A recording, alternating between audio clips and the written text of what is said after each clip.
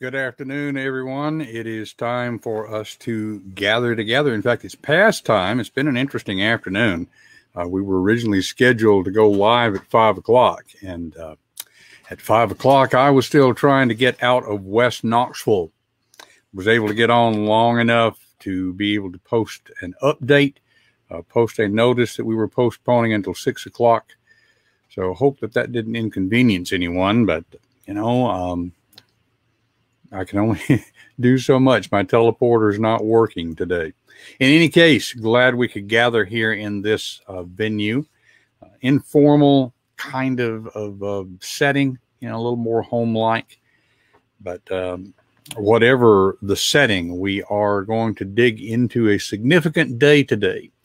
Let's give a little context before we get started here. We're going to be reading from Acts chapter 2 and verses 1 through 21. As you saw on our graphic as you were coming in, Acts 2, 1 through 21. And a lot of you will recognize that as being the passage that tells us about the day of Pentecost. Happy birthday, church. Okay, birthday of the church, celebrating that momentous event. It's in the book of Acts, which is sort of volume 2 of Dr. Luke's telling to Theophilus of the history of the early church. The book of Luke, which is volume 1, about Jesus, the biography of Jesus. And so the book of Acts, whole book, is about the early days of the church. And so in Acts chapter 2, I want you to try to imagine being Theophilus, reading this for the first time. You may have read it multiple times in your lifetime, but think about when you get a letter from a loved one, maybe that you have not talked with in a long time. You open it quickly, you read it eagerly, you're interested to see what has happened. You don't already know the contents of the letter. Try to imagine reading this amazing story for the first time. It says, when Pentecost day arrived, they were all together in one place. Suddenly, a sound from heaven, like the howling of a fierce wind, filled the entire house where they were sitting. They saw what seemed to be individual flames of fire alighting on each of them. They were all filled with the Holy Spirit and began to speak in other languages as the Spirit enabled them to speak. There were pious Jews from every nation under heaven living in Jerusalem. When they heard this sound, a crowd gathered. They were mystified because everyone heard them speaking in their native languages. They were surprised and amazed, saying, "Look, aren't all the people who are speaking Galileans, every one of them?" And just for comparison, think about somebody hearing something like this and saying, "Aren't all these people just East Tennesseans? They're just country folk like us." How then can each of us hear them speaking in our native language? Parthians, Medes, and Elamites, as well as residents of Mesopotamia, Judea and Cappadocia, Pontus and Asia, Phrygia and Pamphylia, Egypt and the regions of Libya bordering Cyrene, and visitors from Rome, both Jews and converts to Judaism, Cretans and Arabs. We hear them declaring the mighty works of God in our own languages. They were all surprised and bewildered. Some asked each other, "What does this mean?" Others jeered at them, saying, "They're full of new wine." Peter stood with the other 11 apostles. He raised his voice and declared, "Judeans and everyone living in Jerusalem, know this. Listen carefully to my words. These people aren't drunk as you suspect. After all, it's only 9 o'clock in the morning. Rather, this is what was spoken through the prophet Joel. In the last days, God says, I will pour out my spirit on all people. Your sons and daughters will prophesy. Your young will see visions. Your elders will dream dreams. Even upon my servants, men and women, I will pour out my spirit in those days, and they will prophesy. I will cause wonders to occur in the heavens above and signs on the earth below, blood and fire and a cloud of smoke. The sun will be changed into darkness, and the moon will be changed into blood before the great and spectacular day of the Lord comes, and everyone who calls on the name of the Lord will be saved." Now just imagine reading that for the first time. If you had received this letter from Luke, if you were Theophilus. And although this happened nearly 2,000 years ago, I think there's some stuff here that we can dig into and apply today. Think about our lives today. One of the things that I think about when I think about the language thing that's involved here, it reminds me of when I was in college, which is many years ago. That was the mid-1970s. I was privileged to be part of a choral group at my college. We toured 7 countries in 6 weeks. So this was not just a fun vacation. This was a working trip. We sang somewhere every day. Sometimes we sang twice a day. And I do remember being in Germany and accidentally locking my hotel room key in the room. Went downstairs to the front desk. The desk clerk, who obviously was German, didn't speak English. I didn't speak any German. I had a difficult time getting him to understand what the problem was. Eventually, we figured out that each of us knew a little bit of Spanish. Now, back then, I could remember the Spanish word for key. I couldn't do it now if my life depended on it. But back then, I had that little bit. It was enough for me to get across to him what the problem was. Language remains a challenge today. Language has always been a part of the separation of people from each other. Now, our usual assumption is that language is developed because people were scattered, different parts of the world. I've been told there's over 100 languages in the Indian subcontinent. You can't drive 12 hours in Europe without crossing at least 6 languages, unlike here in the United States.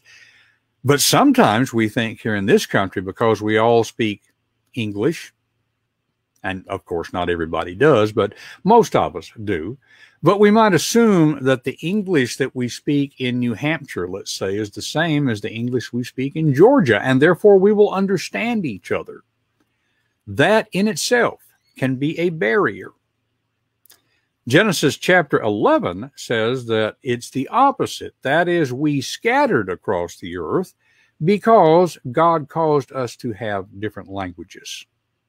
Whichever one came first, it is certain that the world is characterized by separation, by division, by confusion.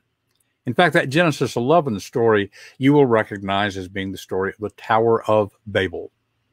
And Babel itself means confusion. And so whatever happened in Genesis 11, it shows us about how humans, depending on themselves, leaving God behind, wind up in a state of confusion. So whatever else happened on the day of Pentecost, I think we can see that Pentecost was the reversal of Babel. Instead of language that divided us, we had language that brought us together. Each heard in their own language.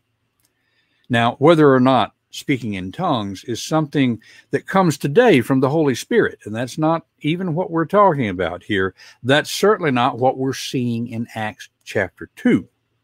Today, our concern is not whether the Spirit will enable us to speak in a tongue that no one except God can understand. It is whether we will allow the Spirit to enable us to speak in such a way that all who hear us understand. That's what was going on in Acts chapter 2. So it occurs to me that by applying those lessons today, there are some concerns for us to address. First of all, we need to be willing to speak. The Spirit empowered Peter and the other apostles, the 11, but they had to be willing to speak in order for that ability to make an impact. Are we willing to speak to people who are not already inside the church? We must be willing to speak. We must seek to understand others. Remember that in Acts 2, each understood in their own language. It was not that they were required to first learn Hebrew. So we must seek to go to where people are, to help them to understand. We must be willing to be uncomfortable as we're doing that. What I mean by that these days, sometimes I will hear folks say, well, I don't want to do this internet thing. I'm not comfortable with it. Let's just go back to the church building like we've done all of our lives. There are a lot of folks out there, some of you may be listening right now, who are uncomfortable going in a church building. And this technology right here can allow us to serve a hurting world. We're not trying to push our agenda on anybody. We're trying to help. And we must be willing to be uncomfortable in going outside of our usual. In fact, looking at that a little different way, do you notice in Acts chapter 2, we see some incredible diversity that is being displayed there? There was no message that we must all become alike. You have to dress a certain way. You have to talk a certain way. You have to speak in a certain language. There was unity in the diversity. Simply the unity that came from the message of Jesus Christ. As we look around in our churches, do we just see people who are like ourselves? That's not what was happening in Acts chapter 2. Something else that I see when I look there, and it comes from my background as a communication professional, there is a phrase that is known among communication professionals, and that is connection before content. Now, that does not mean that the content is unimportant. And certainly when we're talking about this message, that's not what it means. After all, the content is the good news of Jesus Christ. You better believe that is important content. The phrase connection before content simply means that without the connection, the content will not make an impact. As we look through, especially the book of Acts, we see it right here in Acts chapter 2, but we also see in, let's say, Acts chapter 8, the story of Philip and the Ethiopian eunuch.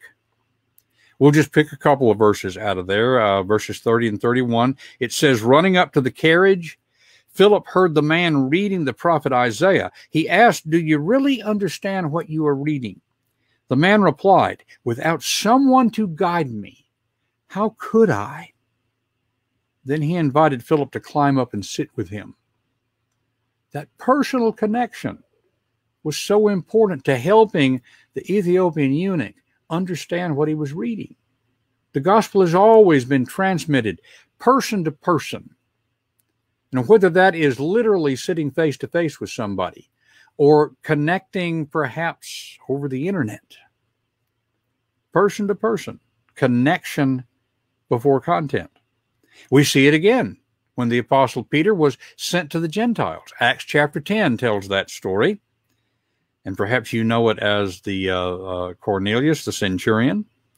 Verse 22 of Acts 10 says, we've come on behalf of Cornelius, a centurion and righteous man, a God worshiper, who is well respected by all Jewish people. A holy angel directed him to summon you to his house and to hear what you have to say. There we are once again with the personal connection. Connection before content. We can't depend on the content just finding its way to the people who need it. We need to be inviting. We need to be connecting. Are we willing to do that? Most of us have heard the phrase from Scripture, the spirit is willing, but the flesh is weak. We're going to adapt that a little bit based on Acts chapter 2. And what we see there is that the spirit is willing. Are we? Are we willing to speak? Are we willing to be uncomfortable? Are we willing to reach out to those who are different from ourselves? We've been given the language to speak. The question is, are we going to use it? As we get ready to wrap up today, want to encourage you, if you are not already on our newsletter list, whether it is through Lincoln Park or Linwood, you may have some connection in the neighborhood there, but for either one of them, we publish an electronic newsletter. And we would love to be able to share that with you. You may see going across the bottom of your screen right now the web address where you can go and sign up for that newsletter. We're not going to spam you or anything, but this is a great way for us to share what's going on with the community to help connect you into the community. So we encourage you to go to lincolnparkmethodist.org/newsletter, and you'll be able to get this weekly update of the news. We hope you will take advantage of that.